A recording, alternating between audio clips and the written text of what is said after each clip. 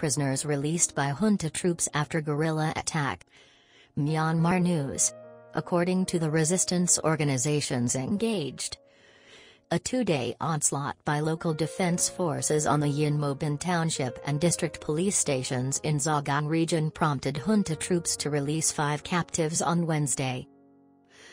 The attack was claimed by members of the alliance organization of Chindwin Yoma, the Hero Tiger Force, and a guerrilla force located in Kani Township.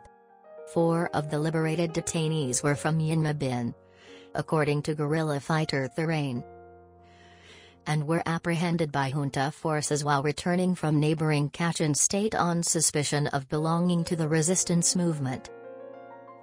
The last detainee was from the Lelngauk village.